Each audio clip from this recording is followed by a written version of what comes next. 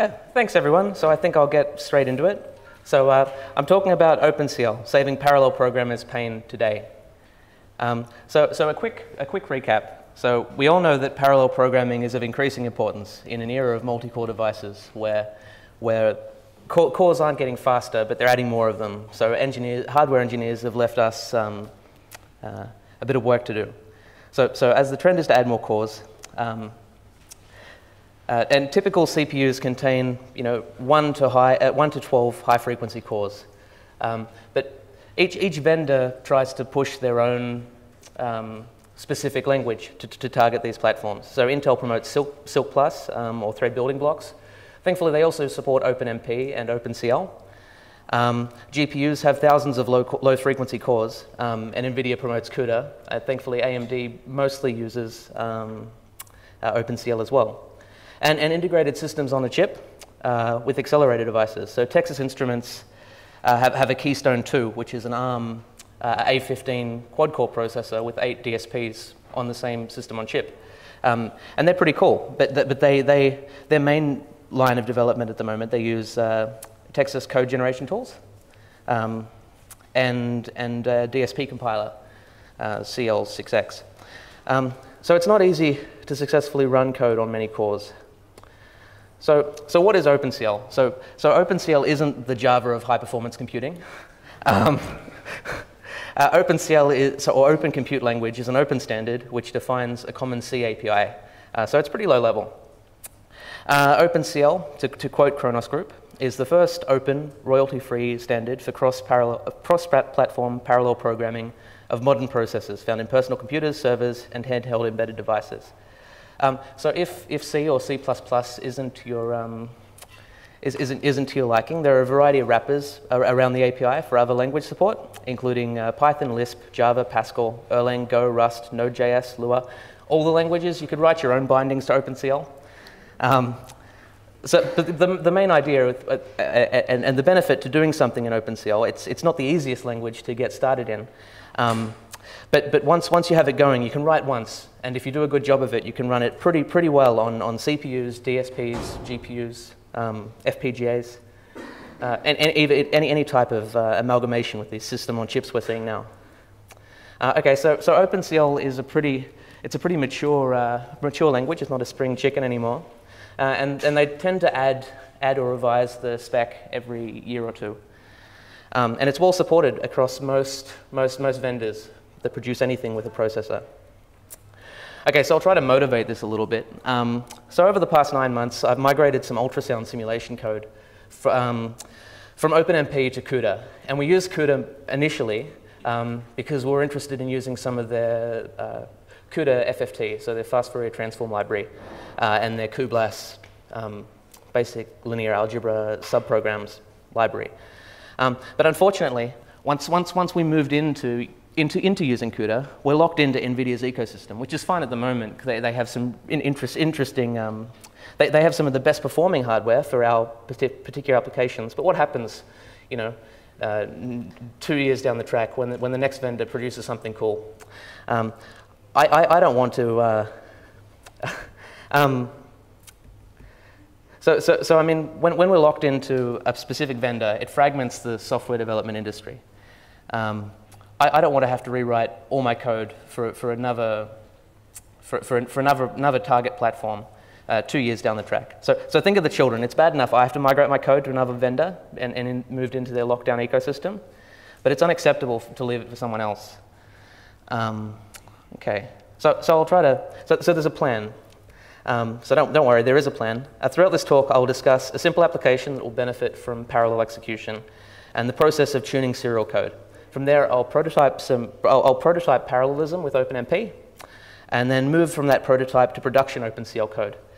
And I'll show you how you can write your kernels pretty well once, and it'll run on a variety of interesting platforms. Okay, so I'll motivate it. So the application is a continuous wavelet transform, and it's useful for signal analysis, speech recognition, earthquake detection, bird and whale audio signal classification, deep sea exploration, and music restoration. So it's useful for a variety of fields, but unfortunately it is order n cubed, And larger sizes generally give us the most interesting applications. But thankfully, parallelism can help stave off this polynomial growth in computation. So this is what the CWT does. So this is only in a one-dimensional signal. We feed in a one-dimensional signal, and we're generating a continuous wavelet transform, which is 2 dimensions. We get an additional redundancy, but it's over, so we get scale and translation. So it's really good at visualization. And this is computed by, so we have the mother wavelet on the left. In this case, it's a Mexican hat. It looks like a hat. And on the right is our input signal.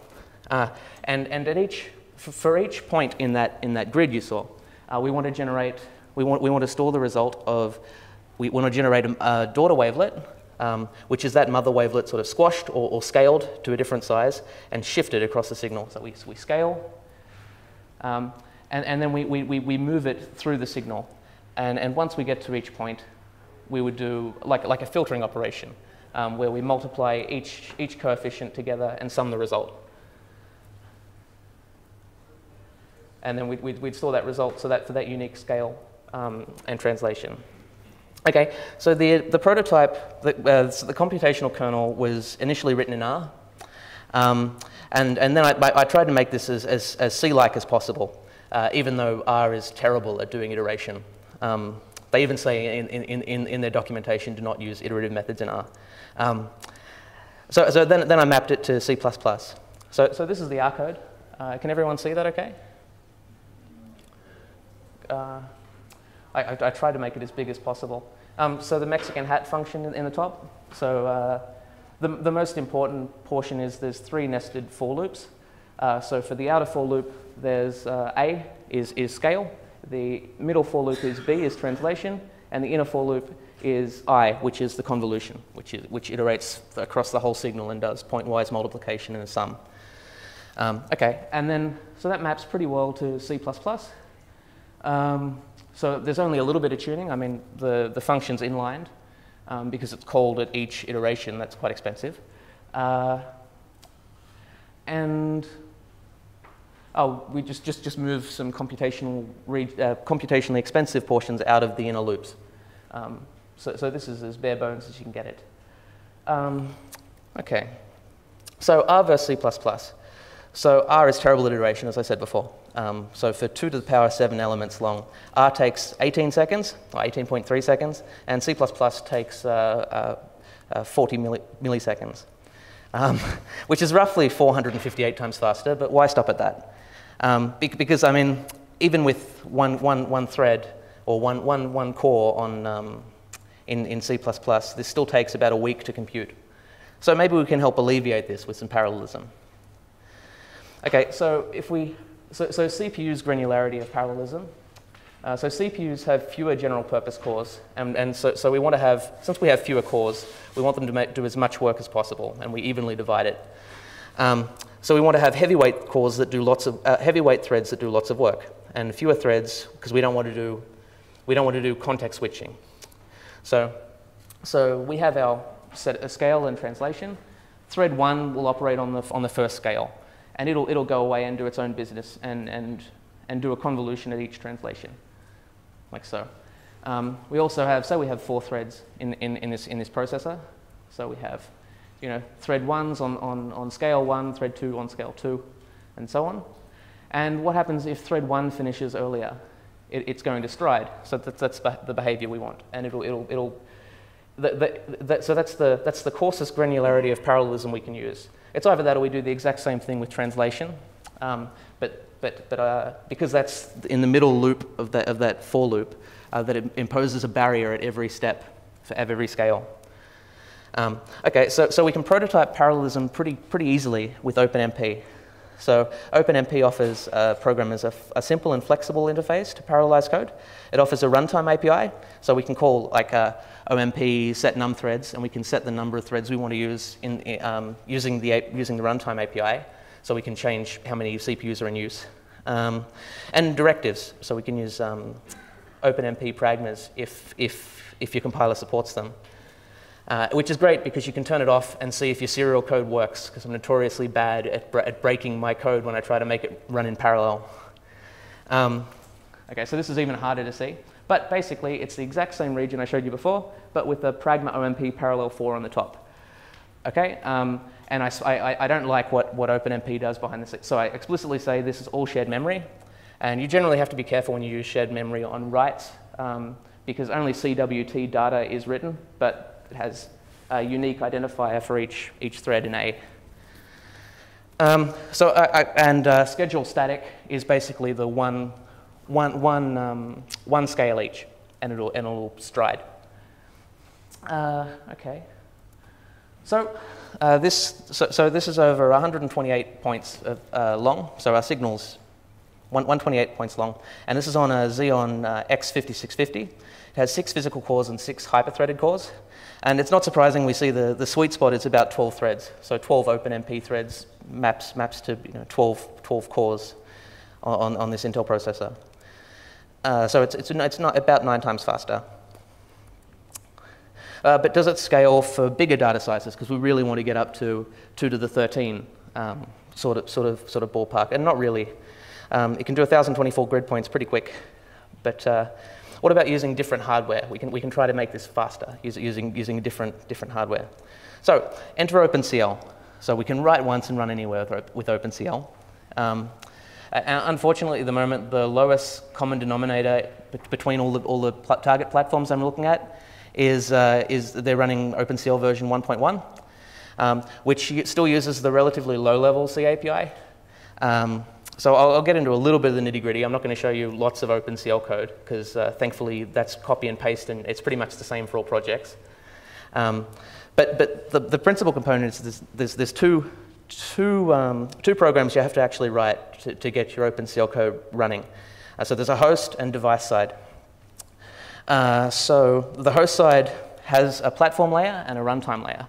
And the platform layer is responsible for querying the platform and querying the device and establishing a command queue. So I mean, different platforms would be, if I have NVIDIA cards on my system, and I also have an Intel processor. And then you specifically say which card you want to use. And then the host has to deal with runtime operations, like it creates memory buffers and compiles the kernel, sets the arguments, and executes it. But like I said, fear not. Most of this is copy and paste between projects. So you can feel free to use my code as a starting point if you want, or any other on GitHub. So the kernel on the device. So the kernel's the other program that's actually being run on these accelerated devices, and it's a little bit more interesting. So the kernel code is a restricted subset of C. The __ kernel qualifier declares a function that can be executed on the device. And the __ global address space is memory that's mapped directly on the device. So the host would create global memory, and the kernel can use it, and it's explicit. So we can call functions from the kernel, and general math functions are supported. So you can see I can still inline my Mexican hat function, and I pass anything that's array. All these are stored globally on the device. Yeah, so these are vectors, and this is basically a matrix, the output value. And so this is the computational region. Again, this is all exactly the same for the for loops. But the only thing that I'd really suggest is OpenCL kernel compilation also supports preprocessor directives. So you can target the granularity of parallelism once. So if you do a good job at writing your kernel once, you can just change these flags from the host side code without ever revising it, because revising these kernels, it takes a bit of work to figure out what's going on. You really only want to do it once. So there's a couple of runtime calls that the device can use on the kernel. So you can get global ID, and followed by a numerical argument. And the numerical argument specifies the dimension of the computation. So 0, in this case, would be the x or scale dimension, and 1 is the translation dimension. Okay. And also get global size with the dimensional argument specifies how many threads or how many work items are supposed to be running in this work group. So this works well in our CPU code because we can work out, okay, from that example, there's 4 threads in get global size 0 that would return 4, and we're striding by 4 every time. Okay, so targeting and tuning on the host. So there's only, once you get all the boilerplate OpenCL stuff down, it really only comes down to about 3 lines of code you have to change to run on all these devices. So to assess the efficiency of the OpenCL implementation, let's first start and compare against the OpenMP on the same processor. So running the code on a CPU is done by specifying the target. So when we go CL get device IDs, we're only changing CL device type CPU. So we're targeting what device we're interested in. Next, we specify the granularity of parallelism with those OpenMP with the directives flag. Sorry. So we change our compilation flags by commenting out the inner loop. So instead of striding over the parallel region, and so local work size is more for threads that work together in a team, and that's really useful on GPUs, but not so much on CPUs. We sort of leave them all to themselves. So that's a 3-dimensional region. So so the local work size is basically just yourself, just one thread to itself. And across the total computation, there's 12 threads in the X dimension, and one and one across the Y and Z. And I don't use Z yet. Okay, so comparing OpenMP to OpenCL, so for the wall clock times, so we can see OpenCL's a little bit faster, but that could just be an unfair comparison. It's marginal, and there's an OpenMP scheduler that has to kick in for that static striding.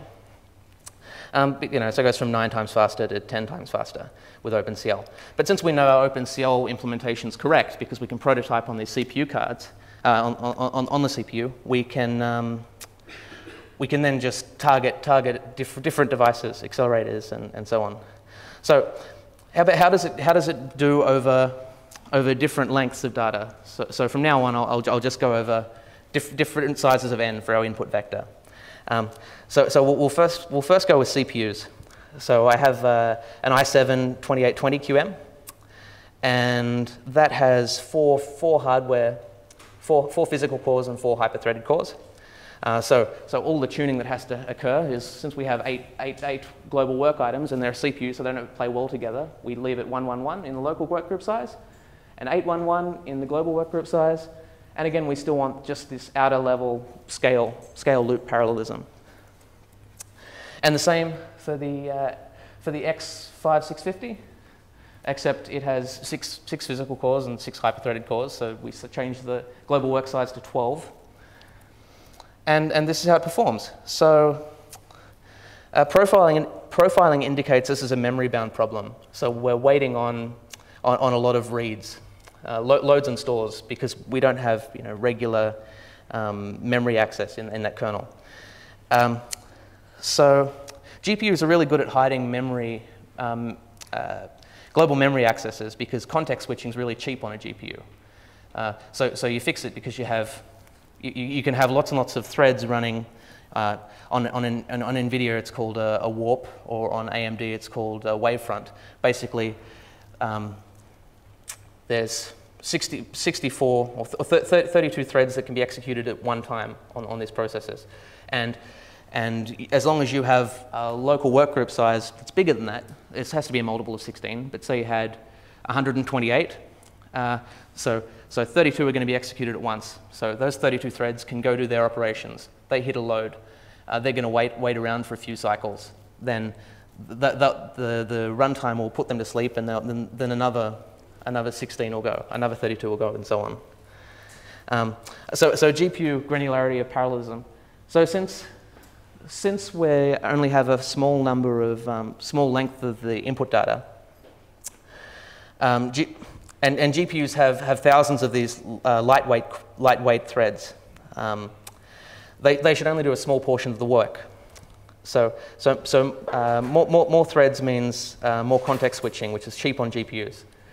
So on a GPU, we have this ND range. I mean, it's the same on the CPU, but we don't really need it so much. And they all have their own work groups, and they have their own localized work items within a work group. So the work groups are mostly used if you have local shared memory between threads. So threads in that team or that work group.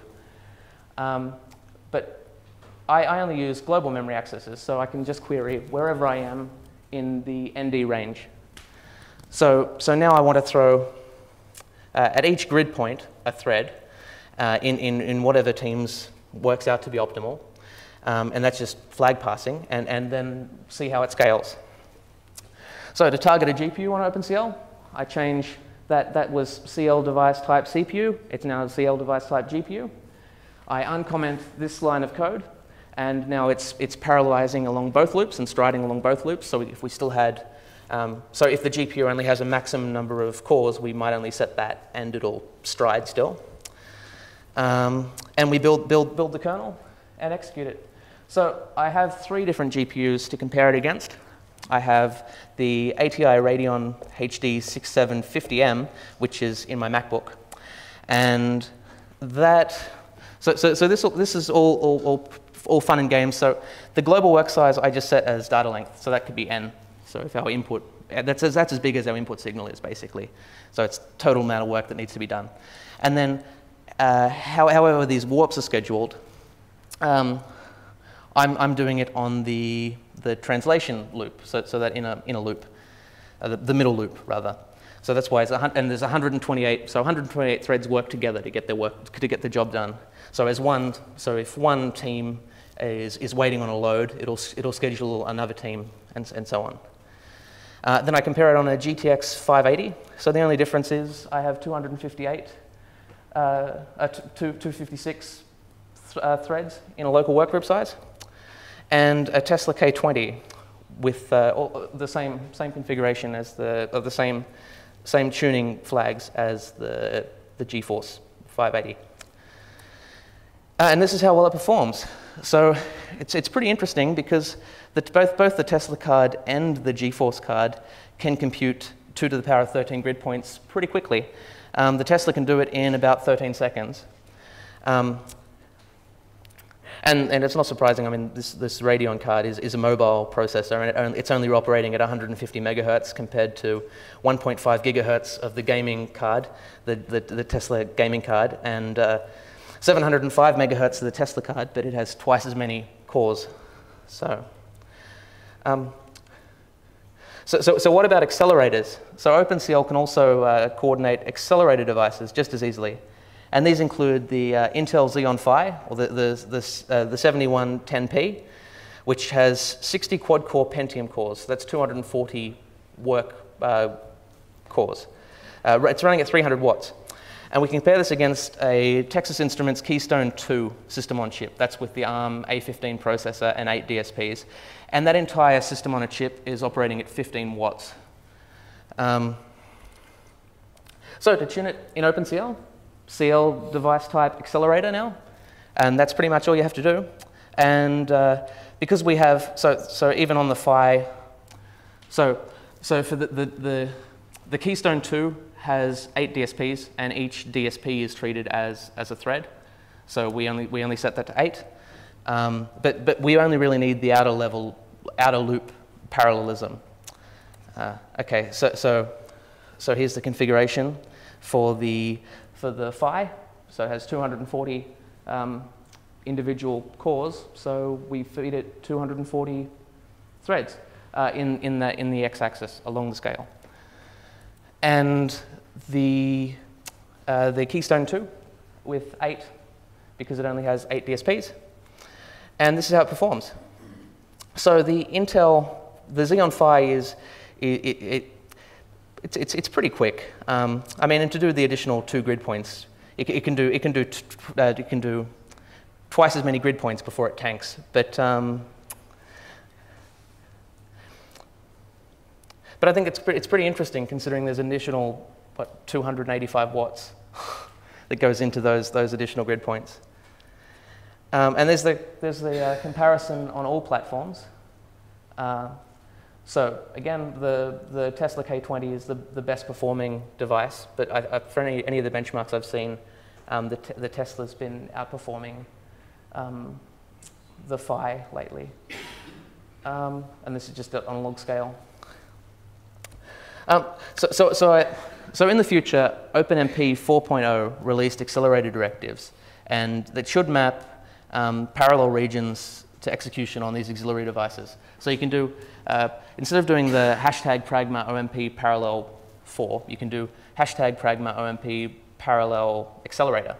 And that should map to something that would run automatically on the device. In reality, that'll probably leverage OpenCL to do this. And I think that high level abstraction would be sufficient because OpenMP gets away with that granularity of parallelism. But it's not there yet. I think we have to wait a few more years before it'll be supported. In the meantime, I think it's great that all these vendors support this open specification, and it's a minimal amount of work to get these devices running.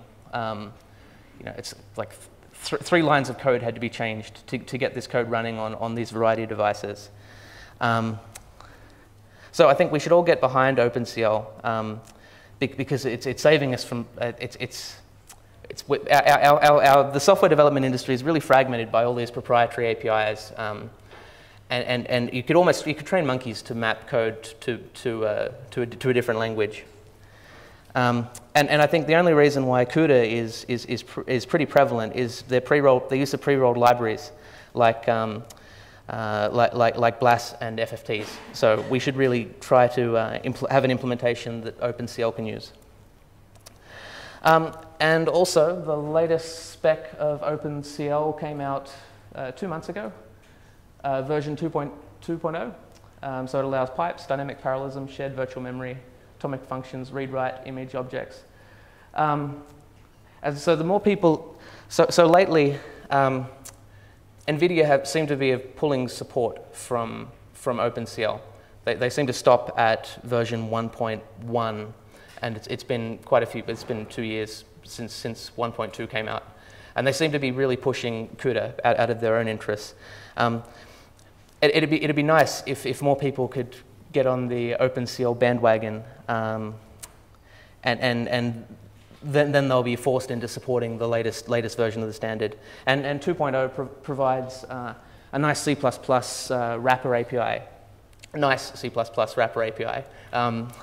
instead of writing 40 lines of that boilerplate OpenCL code. It's just pretty much 2 lines, two lines to coordinate. Yeah. Take-home notes. OpenCL is a powerful tool, but don't go charging in. Tools like OpenMP are great at rapidly prototyping different granularities of parallelism, and you should prototype and profile often. Also, a scalable parallel program starts out as an efficient serial one. And so thank you to NVIDIA for donating some of the Tesla cards, and Texas Instruments for the OpenCL runtime for the Keystone 2, and CSIRO for access to the Xeon Phi. Thanks.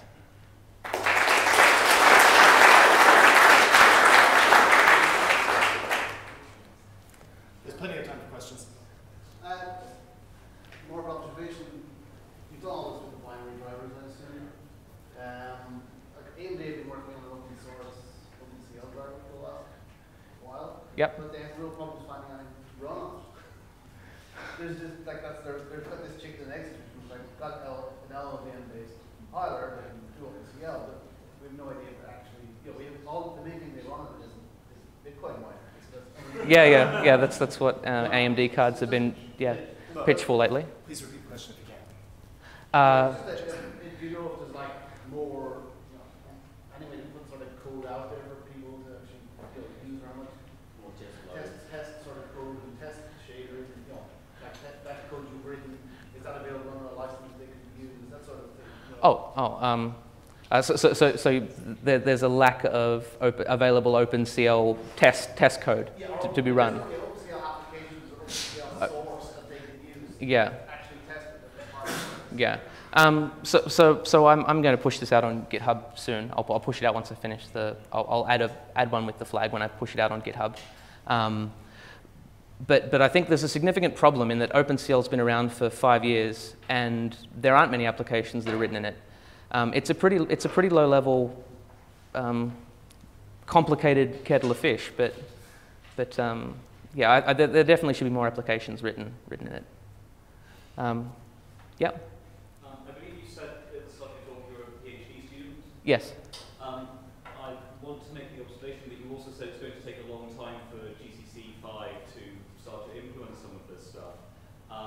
There are many PhD theses that have ended up abandoned because the author started contributing to open source work. And I'm just saying this might be your future. Okay. GCC. Oh, yeah? Is it safe to run untrusted OpenCL code? So like if you provide a GPU for VMs to run, is it safe to let them run OpenCL code on GPU? Is OpenCL, so the question was, is OpenCL safe to run, is it safe to run untrusted? Sort of. The worst I've been able to do maliciously on myself is not release control of my device context or use up the whole memory buffer so I can't get redraws on the screen. I suppose it makes sense. You can access yes. So if they map, so I mean you'd be able to see on the host if you mean by. If you mean by malicious, because you have to set up global memory between the card and the host, you could see on the host side whether it's staging anything to the card. But if you mean just like bring down your system, you can kill your terminal pretty quick. I mean, you can kill your display pretty quick. More of us, it seems like an interesting business opportunity to offer computing power to VM customers, but that obviously you'd have to work with the API and make sure it develops in that direction. Yeah. You can Amazon Web Services. They share. I mean, you can get GPU resources there, can't you? Yeah, they've got CUDA. Yes. So in CUDA, you have to, particularly when you've got less threads available than you have cores to run it on. Yep. You spend a lot of effort tuning the memory accesses to make efficient use of memory location and fetch. Yep. Does that still apply in OpenCL, or does that extract that somehow? No, absolutely. So do you still have to worry about memory accesses like you do in CUDA on OpenCL? Absolutely. Everything you do in CUDA is more low level than OpenCL. Everything's more explicit. But I mean, I didn't deal with contiguous blocking of memory either. But yes, it's not automated in OpenCL. Yep. How well do you find OpenCL applies to problems where you're crunching a large data stream? My interest, for example, is parallelizing large database aggregate queries. Okay. So I have a terrible memory. Yeah. Data rather than looping over a small amount of data. Yeah. How well does OpenCL on GPU handle that? Thinking, for example, about a large statistical aggregate. Yeah. So you can absolutely use GPUs to process streams of data. And I imagine it works just as well as you would with CUDA. And you can set up a stream and keep feeding values into the stream. But I haven't dealt much with streaming data on GPUs. So. Anyone else? Yep. This is more aimed at people than Linux, but I was curious as to why OpenCL is for Linux GPUs, for Intel GPUs is available for Windows but not Linux. That is an interesting observation. That There's an open source project for Intel GPUs that does have OpenCL support. There's OpenCL for Intel's GPUs called Venue. Well, it's pretty great. Trying to fix that. Basically, instead of using LLVM natively for the instruction set, it produces NVIDIA's instruction set. It's all kinds of crazy. I'm trying to fix that. That's a political problem, not a technical problem. Okay. Cool. Thank you. Thanks, guys. Thank you very much.